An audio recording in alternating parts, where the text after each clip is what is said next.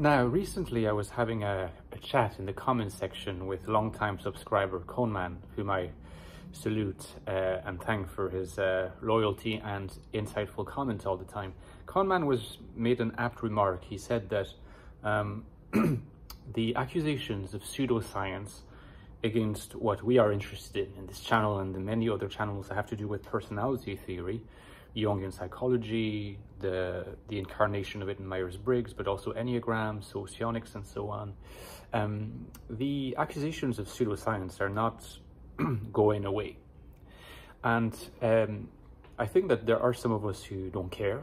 They're like, you know, whoever is talking about what we are interested in, this particular field of investigation, consider it pseudoscience. Well, they will never change their minds, because by definition they're very stubbornly materialistic, and so there's no point trying to combat them. We'll just stick to what we're doing and we'll ignore them. Now, there is the other view that considers that they can be combated. I tend to take that view. I think that I would agree with the intuition that most of these people who talk about, you know, Jungian psychology, Jungian types as pseudoscience, they will not change their minds. They are they're believers. They're believers in the absoluteness of the scientific worldview. And they're you know, in a sense, they're like knights. They're knights of faith in defense of that worldview. So they don't realize that they have a religious obsession with, you know, science being science and being very rigid about what is science and what isn't. We're not going to change their minds, but they still propagate ideas that we can combat. So we don't combat the people, we combat their ideas. These ideas are probably not going to go away, but it's fine. We can, you know, have this ongoing conversation and this ongoing refutation to keep up with the sense of the credibility of what we're interested in. It's fine to just, for people to say, well, it's just a private pastime of mine, I'm ignoring this point of view, these accusations of pseudoscience. But I think that, again, I'm a big fan, and I explore this in The Infinite Soul, my new book, in the idea that INFJs should not seek to change their nature for the sake of modern society, but they should still not be shy of going public. And in fact, if you look at the name, the title of the prologue, Going Public, right? So it's very relevant. And the idea is that if we want to live in a world that is not hostile to us, we need to change the register from trying to constantly create spaces that protect us from the world to actually really carving out a dwelling for ourselves. That involves engaging with the world publicly, and I'm going to be doing this here. So in terms of these accusations of pseudoscience, what is my take? I've articulated it over time. You know, I've made a few videos, but again, these videos are always due for a refresh. I would argue this. The problem with the worldview that considers Jungian types to be sort of pseudoscience is that it has a very limited and limiting conception of what is true. In its view, what is true is only statements about the world of material objects and in interaction. So in a sense, what you could argue is that what's true in the view of these people is the language of physics and languages that are emergent from physics. So biology, various languages of technology, chemistry, and so on. Anything else that claims to be scientific must be false. Okay. So in a sense, and I really talk about this in my book, in a sense, when we want to insist on Jungian psychology and Jungian types being scientific, in a sense, we're giving them, if you like, we're giving them a truncheon to hit us with, because we don't need to claim that what we're interested in, that those systems that we are interested in, are scientific. We can leave the science to the scientists. What we need to be able to affirm is that the domain of what is true encompasses a much larger field of actuality and possibility than the purview of science as we understand it today.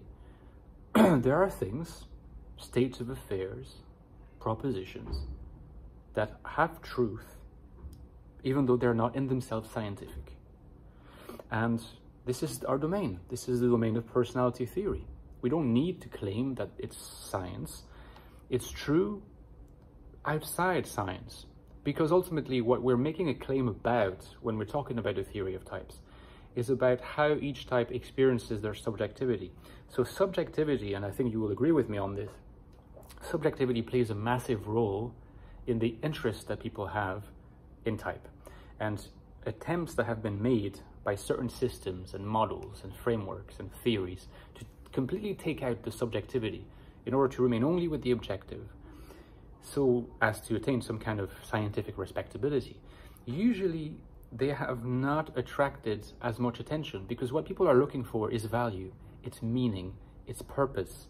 It's like recreating a world that makes sense to them. That's a domain of the subjective. But notice the fact that we're talking about the subjective, but yet I think you would agree with me, and scientists that have any sense, and there's many of them, scientists and philosophers of science, they agree that it is objectively the case that there is subjectivity. So in other words, subjectivity is subjective, but it objectively exists. That's precisely the reason, the fact that subjectivity objectively exists, remember this sentence, already establishes that subjectivity, there's going to be true things about subjectivity, since it objectively exists. Otherwise, you're denying the existence of my subjectivity, your subjectivity. So there's going to be true things about the subjectivity. They're not going to be in the language of science. Let me give you a couple examples. When people say it is evil to torture someone to death gratuitously, right? This is a sentence, a proposition, that is completely impossible to put in the language of science. You cannot put this sentence in the language of physics. Would you not consider that it's a true proposition? When I say it is evil to torture someone to death gratuitously, there's a very strong case to be made.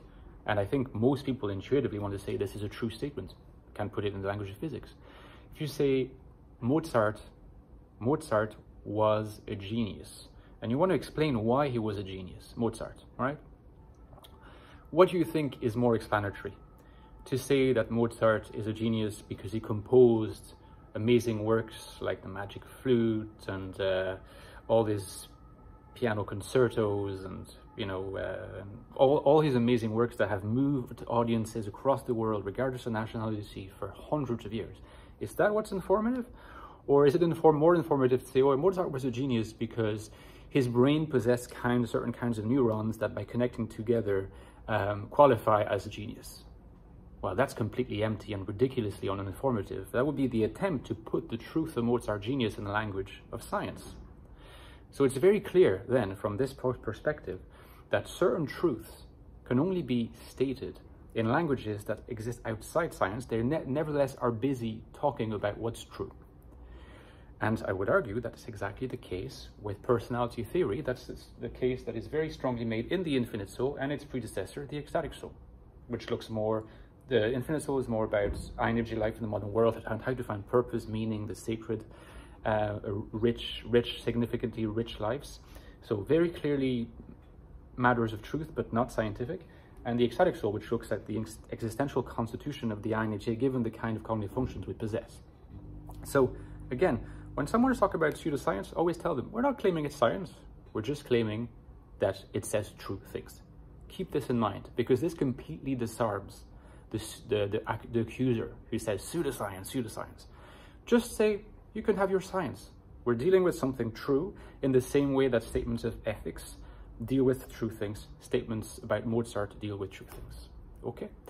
Of course, you can get these two books at the link below if you're interested. I encourage you to have a look. Please leave a review of particularly the Infinite Soul needs more reviews, help with the referencing. I would be so grateful if you read the book and enjoyed it. Takes a few minutes, go on Amazon, drop a review, really helps me, appreciate it. There's also a link to my Patreon page. Recently, some of you have joined me. It really helps me keep the channel afloat because, these are difficult times and I'm really ever so appreciative of any support. So hopefully see you there as well. In the meantime, take care of yourself. Talk to you soon.